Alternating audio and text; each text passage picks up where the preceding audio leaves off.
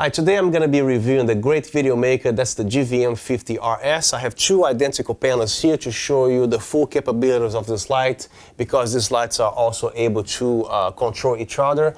And over here I have the 150S, which I already reviewed on about 2 months ago. I don't know about you guys, but when I research a panel, I usually watch a ton of videos on YouTube. So in my opinion, instead of making a 2-minute review, which is not going to satisfy your thirst for information on these products here, so stick around, don't skip anything. Also in this video, I'm going to be covering all the cool ways to power this light that nobody even thought about it, or they just didn't know, or whatever the reason is. But I'm going to be doing a few different things that you don't see on the other YouTube channels, besides showing these lights the way they are, the CRI, the unboxing and everything. So I'm going to be actually skipping all the stuff because the other YouTubers are already showing all this information.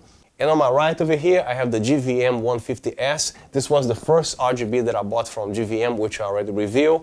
And this is the only light that I see on the same price range here compared to newer Godox and similar brands that cost about the same price, that has a monolight type of body, because these panels, they are on a flood side, they have 120 degree of beam angle, and these lights here, they are more spotty. And this one also includes a little, it's not really a true Fresnel, but allows you to do even more a tighter spot. And over there, that's the GVM 10S, which you can actually put it on camera, or one of those difficult to reach places to light backgrounds, behind objects, to light the wall. So I'm going to start with the front of the light over here. As you can see, it comes included with the diffuser, which does a pretty good job, also protecting the LEDs. These tabs help secure the diffuser not to go anywhere. To take this out, you gotta do this, and this reveals all the LEDs, and the RGBs are the ones that's not being lit here.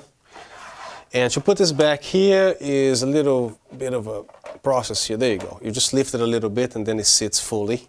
And then you can actually put this back on there. And still keeping the cost of this light very low, they still provide a secondary panel here as an option, but I don't find it that useful because it takes me a few minutes to set this up. I don't like the way the screws are. They slide off your hands very easy, they fall on the ground. And due to the poor design of this light on the front panel here, you can only choose either the secondary reflector or the barn doors. You cannot use it at the same time because they get in each other's way. So there's another way to, if you want to do a secondary diffuser here, this light does not include an umbrella holder, but you can actually buy a very inexpensive flash umbrella holder. So you put this one here on the light stand and put the light on top, and there you go. You have a little umbrella that you can actually diffuse the light real quick. This comes with a very nice and springy screws. I hate the fact that this have this screws here. This slides off your hands very easily. So on the top here you have two regular 1/4 20 standard threads, and these ones are, I think, M4 or M3 little threads here. So the easiest way to assemble this panel here, just mount it outside the light. As you can see, it looks like this here. This little tiny screws. Put this on top here. It takes a second to screw in. And this provides an okay diffusion. I mean, it does a little something, but I would recommend that you use the barn doors. And the barn doors here, this is what got me so pissed off that I actually have to send one of these panels back to be replaced, because I am the most careful person on the planet as far as babying equipment. I don't break anything, and believe it or not, I managed to strip the threads. What happens is, these threads here, this material that this screws is made is very soft. So if you screw, somehow, even if you go gentle with it, you might strip the threads. Be very careful, I'm warning you, before you try to put these barn doors in there. This whole barn door system and this reflector here, I really hate. Or you can simply put the screws on the front. There is the GVM 480LS. The screws, you can actually put it right here. The barn door attaches on the front of the lights because they made the panel slightly higher. So the screws, they go here. It does not interfere with the RGB lights at all, or whatever LEDs you might have here. So this barn doors here, because this is a 120 degree flood light, you cannot use this barn doors to kind of a shape lights. And as you probably noticed, everyone is complaining about this gap here that you can't really control the light spill here. But I don't find that too much of a big deal, because even if I crank this up at 100%, the bleed here due to a certain distance, it's not going to be affecting a lot of your exposure here. It might, depending what you're doing. Another solution will be to do cinefoil around the light. So when you're ready to install these barn doors here, you're going to have a lot of fun with this because the tabs, let me begin with the tabs here. Some of them, they move very easily. Some of them, they stuck. I can actually hold the whole weight of the barn doors by it. And then, so you have to find a way to align the hole here with the hole there, and these screws, they fall off your hand, they slide off your hand very easily. So the first one installs, and then this one here, don't screw it all the way yet, and then this one here, you have to find a way to align this hole here. You gotta fight with the thing up and down until you finally see it. And also, I could see this happening before I even attempt to install this barn door here, because this aluminum tab here has very sharp edges. So what I did was using a piece of gaffer tape to make it softer and less rough. And also I use a hole puncher to coincide with the hole here. And then when the tabs touch the finish here, it's not gonna scratch. And then when you're done installing this side over here, the other side of the light is not going to sit flush. As you can see, there's a gap here of at least a quarter of an inch. And this will definitely scratch your finish here. As you can see, there's a tiny little something here. And then some of these threads here, trust me, I am the most careful person on the planet as far as bathing equipment. I don't break anything, but guess what happened? This is the problem. This is a very solid aluminum, the aviation type or whatever they describe in there, and the material, the composition material of this particular aluminum or whatever this material is made of, the threads, they're very soft. So even if you are extremely careful in threading this in here for the very first time, make sure you do as straight as possible and very slowly. And then you're going to be finding along the way here some resistance that you have to kind of stop, unscrew it a little bit. That's if you don't want to damage your threads, because I have to have one of these panels sent back to Amazon just because of the screws. I believe these are M3s or M4 screws. You can buy a better quality screw. I don't know why they went so cheap on the screw, because as soon as you thread this in here, you automatically de-threading the actual thread here. So this particular screw here, one of them, they don't even go in anymore, because I can actually see the very first two rounds here, they're already soft and round. So this screw will not go in here, and then this one does.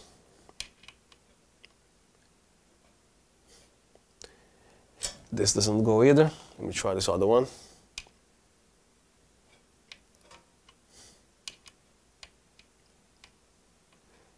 There you go, this one does.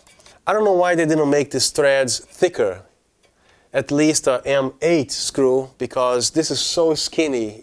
There's no, like, I hate the screws. I love the light, but these barn doors, I want to hit them in the face, whoever designed this particular way to attach these barn doors here. So on the GVM 480 LS, the bicolor LED that I had here, the barn doors, they just screw on the front here, and the screws, they're a little bit bigger. So the design that they made on the 480 LS, the panel rises about half an inch here, half an inch there, so you can actually screw the barn doors in there instead of on the side. I don't know why they didn't make the panel like an inch taller. I wouldn't mind that at all with a larger screw. On the 480 LS, you can easily install this barn doors the same ease as you install this panel here. So as you work your way out, screwing these barn doors in here, don't tighten the screws yet. Leave them semi-loose about half away, and then you continue to align.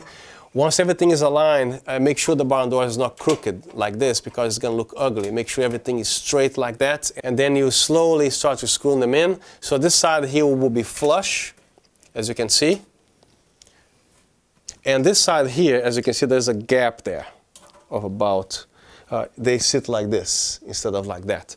And this one here has to be raised until it matches the hole there and the height, and then you can actually put a screw here, and there you go. So I'm actually very afraid to remove these barn doors, because if you do, make sure only you do it, no assistance touching this thing to unscrew the barn door, because these threads, they're very delicate, and I don't want you to damage your threads because of this. So what I would highly recommend, you spend 10 minutes on each side of these 4 threads here. So you're going to screw it very slowly, Keep doing it very slowly. You're gonna find some resistance sometimes along the way here. Keep going, and then once you reach the end, unscrew, and then do it again. And then when you feel everything is smooth, just take it out, and then put your barn doors here. If you have another person to help you hold the barn door so you don't scratch or thing or no other bad things can happen. So work on each tab and then screw very gently here. Okay, enough with the barn doors on this. And here's a quick overview of the back of the panel here. This is your power switch, obviously. This is the AC side and this is the DC side. Go back to AC. The up and down arrows here, that's your channel from channel 0 to channel 11. This button here is your master, slave, the rotate, I don't know what that is, no idea, and also your Wi-Fi. So the master here, you can control, of course, the light itself and also any light that's set to slave. It doesn't necessarily need to be a GVM 50RS, it can be the 150S, it can be the 800D, or any light that they make that has the Wi-Fi app, it will work as the master-slave kind of thing. And then you switch to Wi-Fi. This is the only way that you can actually control the app on your phone. Make sure that's on Wi-Fi. And here you have the rotate, no idea what that is, and also the slave. So here on slave, these lights become a dummy light. Nothing works here. You need as a master unit to make it work again, as you can see. And also keep in mind that on the Wi-Fi, also the buttons here don't work because the phone app is going to be controlling the lights. And lastly, if you ever mess up your Wi-Fi password, simply tap and hold this button, I think for 20 or 30 seconds, and this instruction is imprinted on the manual so you can find it very easily. The only thing they don't put in the manual is the name of the app. It's called GVM Easily, which they could easily have put in there. And everybody's asking what's the app's name? Is GVM Easily. But on the manual, however, it shows the name of the original Wi-Fi network and also the password. And you can change it at any time. If you forget the password or whatever, just press and hold this button for 20 or 30 seconds, consult your manual, and then there you go.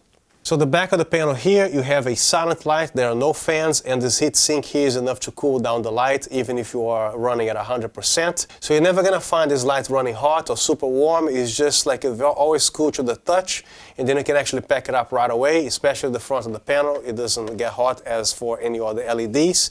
Here you have the option to power by 2 large Sony batteries. You cannot power this thing with one single battery. You have to use both batteries. This has nothing to do with the AC or DC. You're not going to be able to charge your battery because even if you were having some voltage sent back here, it's going to damage your battery because the voltage will be other than the very gentle voltage that is required to charge these batteries. That's why they don't make it like this. So this batteries only supply power to the light but never can charge the battery. So as you can see, you have 2 ways, maybe 3 ways to power this light. One is the standard way, plug this thing on the outlet socket, and of course this is going to convert AC to DC. That's why it says here DC 15 volts when you are actually plugging on the outlet, because this is already DC. And another way, which is the actual DC mode, by putting a pair of Sony batteries here. You can't use just one because it's not enough amperage to drive a light panel this size here. So you have to use both batteries together.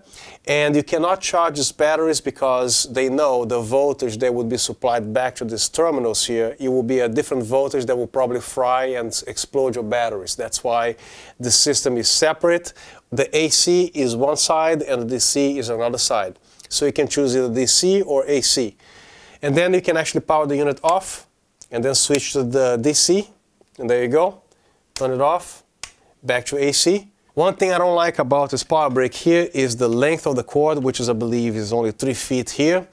But at least they made the plug, the DC barrel plug, at an angle which helps with the stress, because if this thing was straight, the plug would have a lot of stress being bent this way here.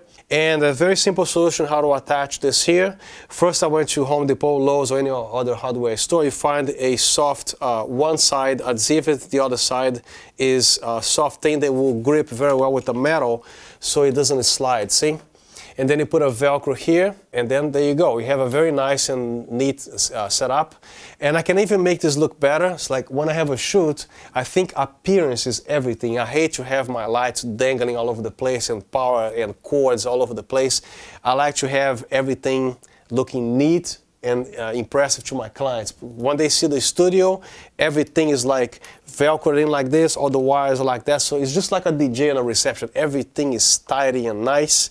So I would recommend you do the same thing. We took care of this problem here by just installing the brick over here, and the only thing you have to worry about is the power cord itself. So another way to power this light that nobody shows you on YouTube so far is to use a V-mount battery, which is the professional way to power things on the field. So the reason why they put the Sony system here is because of the size of the panel. If this panel was this large, you would find at least one slot for the V-mount battery. If it is a double-side panel, you will have two V-mount batteries. So if you put the Sony batteries, even if you find a converter from V-mount to the Sony, those panels will last like probably 10 minutes because it's not made for the little battery like this. So in case you want to shoot something live that somebody's paying a whole lot of money and you are live or whatever and you cannot interrupt the shoot, imagine this thing dying on you in the middle of a shoot that you cannot stop. What are you going to do? So as you notice, this doesn't have a button here that displays the remaining juice of the batteries. So when you mount a V-mount battery, especially on a little panel like this, you can set it and forget it. So this V-mount battery holder, I'm going to be providing this link on the description as well. As you can see, you can mount it like this on a stand. It's so convenient, very professional.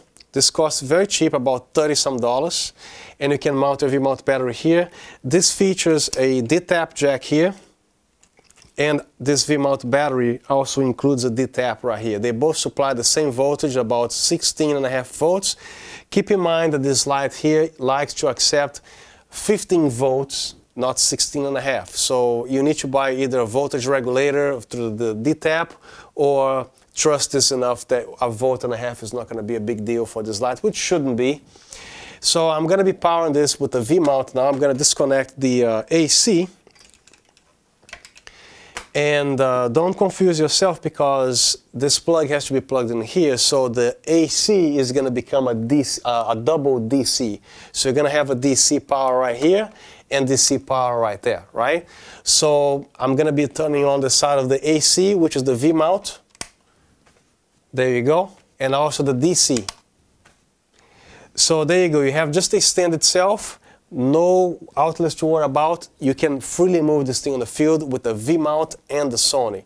And in case this dies on you, which I doubt it very much, you can still use this as a secondary source of backup for power. So there you go. You have a professional high-end V-mount type of system on this light over here. I think GVM is very proud of their boxes because, as you see, everybody's laughing about the multiple boxes they have to open. When you open the box itself, there's a double box in there. Plus, when you open the case, you find a bunch of boxes there. There's like a total of 10 boxes to open. And the manual here states that the packing box is listed as an accessory. But I tell you what, this is the box that I received from UPS, crushed that much there, right? I don't know if they put a 100-pound piece of furniture box on top of this box. This is the box of the product. As you can see, when you open this box, it has another box inside, and then another one. But when you have all these boxes here put together this way, you can pretty much stand on top of this box because it's going to make the box very sturdy. And as you can see, there's not a single damage on the box. The outside box is crushed, but not this. No damage whatsoever. So they are very proud of their shipping, and this stuff costs money. The more shipping costs they use, the more money it costs to a company. So I give GVM a big thumbs up for putting more money in the packaging because the package arrives safely all the time. So when I received this box, the damage was ridiculous. So I didn't have the UPS guy leave yet. I told him, wait, let me open the package in front of you. And then when I saw the box inside, it was intact. The box outside was completely destroyed. The tape was semi-ripped because of the weight, the heavy stuff they put on top of this box somewhere, and the box was intact as I just showed you. Customer service, there's something wrong with the light, they replace it, they apologize. Well, I mean, a lot of people, they apologize and don't do anything. GVM, whatever problem that you have, as long as it is under the warranty or something reasonable, they will take care of that too. And this is what gives me confidence to buy the entire line of RGB products they have. Or I have the sliders. I have a bunch of GVM products because they're very cost effective, and also the customer service is excellent, and they take action right away. So I am very confident with this brand. I just added another pop of green on the background there. As you can see the changes, I just received another RGB light, nothing to do with this GVM lights, but there's an extra green there. Anyway, now I'm gonna show you guys how to use the GVM app, which is called GVM Easily. I don't know why they don't put the name of the app on the manual. It gives you the barcode for iPhones. At least it's almost useless when you go to the App Store. But anyway, the app is actually very well designed, and for the price this lights cost, again, I mean, all these features is absolutely ridiculous to have on a panel of this price. And this is how fast it comes online. That's it. It's so simple to use.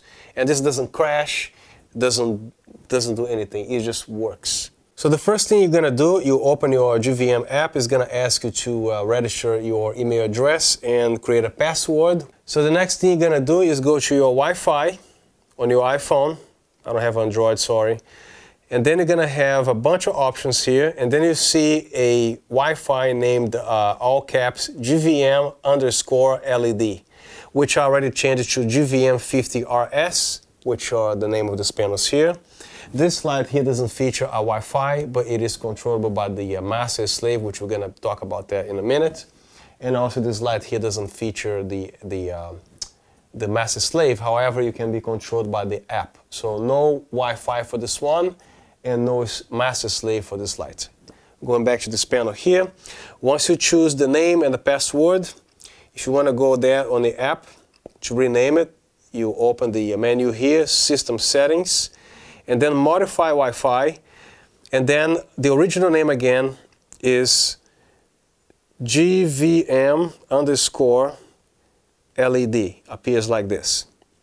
You can switch to anything. I'm switching to GVM, and then you can do underscore as a space, and then 50RS or anything. Now the password, the original password is all low caps GVM underscore, I think, admin. Appears like that. So when you change the password here, first again you create your name here, GVM whatever you want to write, to recognize the name of the app. In this case, I write with the model number here, which is the most easy way to identify the network. Now, when you input the password here, be very careful, because if you spell like a G next to the H on the keyboard here, and actually you meant a J, if you lose this password, you shouldn't worry about, at least on this panels here. All you have to do is press the Wi-Fi reset mode. I think you have to hold it for like 20 seconds. It's on the manual, don't worry about it. But there are some panels. This one here, I have no idea how to reset the password because it doesn't have a reset. But this panels here, don't worry about it. But try not to mess up the password so it doesn't give you a headache. So once you're done modifying the Wi-Fi and the password, you can hit OK. I hit cancel here because I don't want to change the name. And then you have to go back to your settings, because since you changed the name and the password, you kicked out from the Wi-Fi again. And then you just put the username again and the password, and there you go. Now you go back to the GVM app. So when you press the menu here, you have the system settings, which you can do a key shake or key sound. Let's see what the key shake does. I'm shaking. Okay, I don't know what that is. Key sound, I think when you start punching numbers and things, it makes tick, tick, tick noise, right? And then switch Wi-Fi, which you can actually switch to the Wi-Fi. Modify Wi-Fi, you can actually modify again the original factory username and password. And check for updates. I can't check it right now because I'm on the Lights Wi-Fi here. And the About Us, go back. And then switch device. The switch device, you have the single double color temperature lights, which applies only to bicolor lights. Now if you have both units, the RGB and the bicolor, you don't have to keep switching back and forth to the single double color temperature or RGB lights. Just keep it RGB lights, because as soon as you start touching these things here, I'm on RGB mode right now, a simple touch is going to switch to daylight all the way to the 2000K and then everything in between. And then the brightness from 0 to 100%. And you notice there's a slight delay here. That's how these lights work, but it's just 1 second or 3/4 of a second. So I'm going to go back to the 10% here, 5% actually. Now when you do the knobs here, this can only allow from 0 to 5 and 5% increments, but on the app allows you to go from 0 to 100% in 1% increments. You can go all the way down to 1% if you want, all the way to 100. Now if you want to go back to the RGB, you simply touch this button here. The thing is already instantly changing to RGB. You want to go back to daylight, tap this thing here, you're daylight. You want tungsten. Go back to the RGB, keep touching. So you can go all the way around the disc here. And again, notice there's a slight delay, so when you choose the color you want, release, and then they update. Like that. And here are the channels that you can change, and they have nothing to do with this Wi-Fi here, because let's say if I choose channel 4, and you still work with the lights. The channels here are only for using as a master-slave kind of thing, so on the app you can actually set the channels, but they have nothing to do with the app control, as you can see. I'm on channel 0, it works. I'm on channel 5, it still works. Go back to channel 0, because that's the way I like it as a setup there. So it's just pretty easy. And you choose to exit the system, or you can just close down the application, which I'm going to do that right now. Now, if you use a VPN, keep in mind that the way VPNs work, you have to first configure the VPN to allow the network to come in your system. Otherwise, these lights, even though it's set to Wi-Fi here, the VPN is not going to like it, it's not going to connect. So first you have to go back to your regular network Wi-Fi, and then you have to open the VPN app. In my case, I use the Avast. It's saying here, fail to connect to Avast Secure Line servers, because I am at the Wi-Fi here, which is not really a Wi-Fi. It's just a Wi-Fi on a light, and there's nothing else to control. So you have to go back to your settings on your iPhone, switch back to your regular network.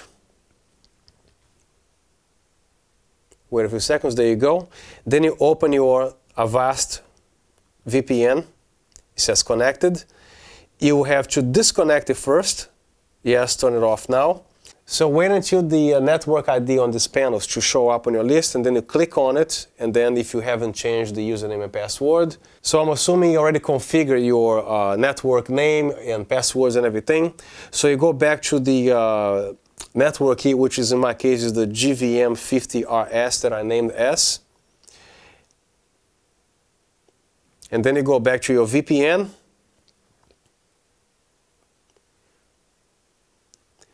Click on the settings, connection rules, trusted networks. As you can see, I added all my devices on top here, my GVM panels, my little Canon M50s. So every time these lights connect to my network with the VPN enabled, the VPN is not going to bitch about it, and there you go. If you don't include these networks as trusted networks, your light will never connect if you have a VPN enabled. My VPN here is set to auto-connect to the VPN, so if there's something wrong with the VPN, to disconnect this is going to be a huge pain in the ass. So mine I have set to always reconnect, because I like to be on VPN at all times. If you don't have the VPN, this doesn't apply to you. So this middle line here, you control how intense the colors you want it to be. I always like a full range, which is 100% for those rich and bold colors. But if you find the need to kind of filter down to a weaker green or blue or whatever, is a huge jump from 100% to 95, and also the app lets you filter the intensity of the colors of the light by 1% increments, while on the light itself, I think is either 5% and 5%. So I always keep it 100%. If you want a little bit less, you can go 97, 96, 95, and such, 90%. But you notice that right now I'm on red. And if you go all the way down to 50%, it's no longer red. It appears to be blue again. Let me go back to 100% to switch to another color. This time let's do green. And then let's play with the intensity of the colors again. and you're always gonna fall on this bluish, whitish light kind of thing. So technically saying, so anything below 95% is gonna be extremely irrelevant and useless. You might as well go to the white RGB, but the white colors on the RGB, which means all the LEDs turn on together, as you can see, it's a little bluish. It's just as an effect. It's not a true 5600 Kelvin or 5000 Kelvin, some other weird colors that represent the white. So if you want to do anything accurate, you have to do with the standard 5600 degrees Kelvin on this light here, which does a pretty good job. It's not really 5600. It falls more on a 54-ish kind of thing. To me, it's not a big deal, but it's still some sort of daylight color temperature. And the main purpose of these lights here, if you want to buy an RGB panel, is for the colors. I have a ton of lights that generate the standard 5600 degrees Kelvin, so I'm not going to be using these panels here for daylight, maybe occasionally if this is the only panel that I brought on a set, but I usually have my standard lights that provide me the daylight and the correct tungsten. These panels here, they are also very wacky on the tungsten side, so use the RGB in full and full saturation as well. And occasionally you can try the daylight, which does a pretty good job. This one here is spot on, the 5600 by the way. But the tungsten, you can treat all of them as an effect and ignore everything else as far as treating this tungsten color lights as accurate colors, because they are not. Especially the 2000 Kelvin, it's more like an orange effect as well. As soon as you turn off the light, the Wi-Fi automatically disconnects and your standard home or business network comes in, and then you don't have to do anything else. Also observe that when you are on Wi-Fi, none of these knobs work anymore.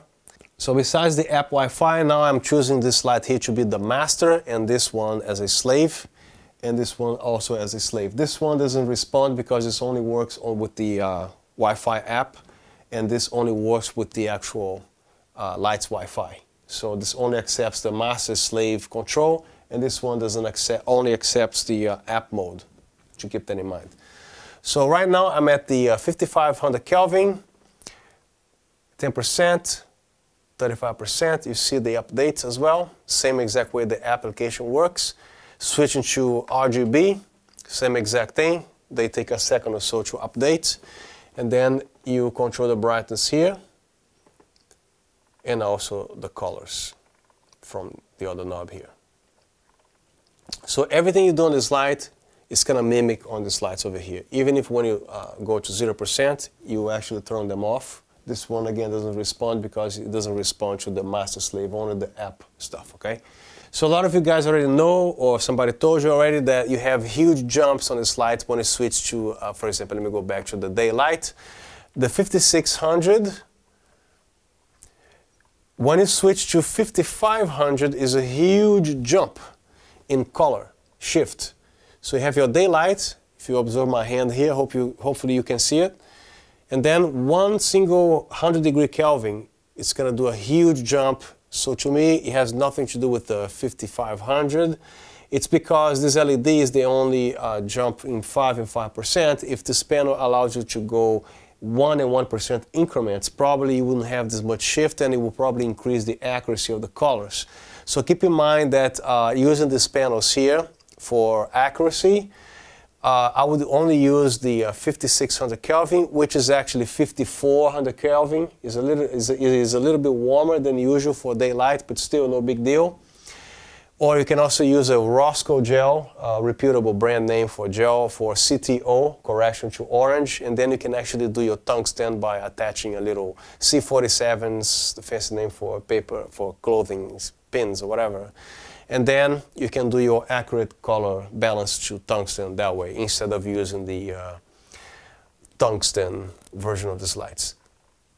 This light over here is even worse on the tungsten. It is actually funkier than this light over here. This is actually do a better job. And this light over here, the 150S, the 5600 Kelvin, is spot on.